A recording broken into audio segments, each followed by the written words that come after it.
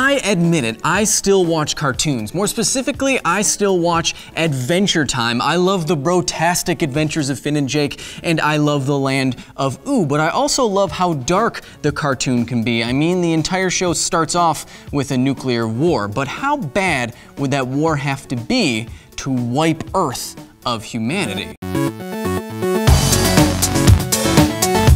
Let's lay out some constraints first. We aren't looking for something powerful enough to destroy planet Earth. We're looking for something in the range of just wiping out humanity and most of our buildings. What might bring about the Land of Ooo is a nuclear winter. The fear of a so-called nuclear winter didn't become mainstream until around 1983, when a team of scientists, which included the late great Carl Sagan, ran climate models based on huge amounts of smoke entering our atmosphere. A nuclear winter doesn't have much to do with the nuclear blasts themselves, but with the firestorms created afterwards. Firestorms are fires that are so hot and energetic that they start pulling in air around them to fuel themselves with hurricane-force winds. Now, if an all-out nuclear war occurred targeting our major cities, then it is possible that enough smoke would enter our atmosphere from the firestorms created that it would choke off sunlight and cool our planet. But how many bombs would that be? Well, that's hard to say. Since the initial reports were made, a lot of scientists have been critical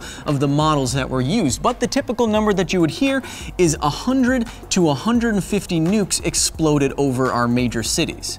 But would even this exchange destroy humanity and leave it for Finn and Jake to explore?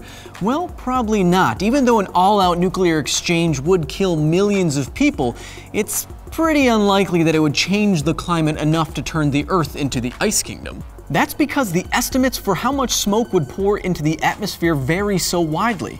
All in all, a full-on nuclear war would probably cause more of a, quote, nuclear autumn than some kind of extinction event like the one that wiped out the dinosaurs. So what would it take to wipe out everything in a mushroom war? I want my candy kingdom! Humans aren't very good radiation sponges. High-energy particles smash through our cells and knock atoms around until we get cancer or organ failure. But there's good news. Even if all of the world's nuclear warheads were detonated strategically around the globe, there wouldn't be enough fallout to give a fatal dose of radiation to all humans, thank Glob. According to some sources, we would need on the order of 100,000 megatons worth of nuclear weapons to make this doomsday happen. And the world's stockpile of nuclear weapons, which has been declining since the end of the Cold War, isn't close to this doomsday. If we wanted the Land of Ooo to spring up after a nuclear exchange, humanity would have to try to actively wipe itself off the map. As arsenals decline, the threat of a nuclear winter just isn't what it once was.